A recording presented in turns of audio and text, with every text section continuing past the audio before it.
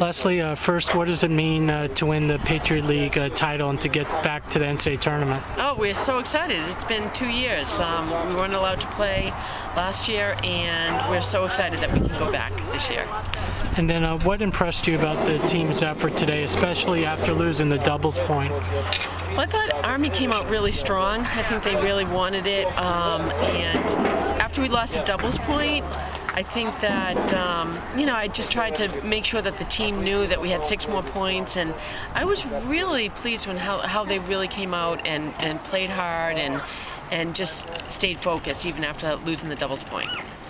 And then how do you feel about Leone getting back to the NCAA tournament? Obviously, last couple of years with the ban and then losing a tough one 2 years ago. What does it mean for her to get back to the NCAA tournament? Yeah, I mean, especially with her being a senior, I think it's great. And she played unbelievable today in the singles. I think she was a little nervous in the doubles, but she's really excited, and I'm excited for her that she can go back to the NCAA tournament.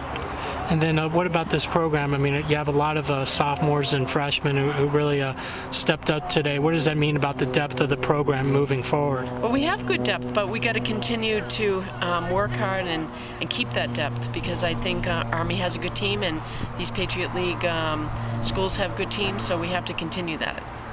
And then finally, looking forward to the NCAA tournament, what does the team need to work on to have a successful appearance? Well, I think, we just need a few days off right now, because I think this was, usually the conference tournament's pretty emotional, and they need a few days off, and then we can just work hard and hit at a high level. I mean, they're going to see a ton of balls coming back at them.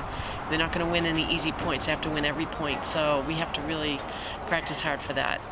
Thanks, Lesley, and congrats on the win. Thank you.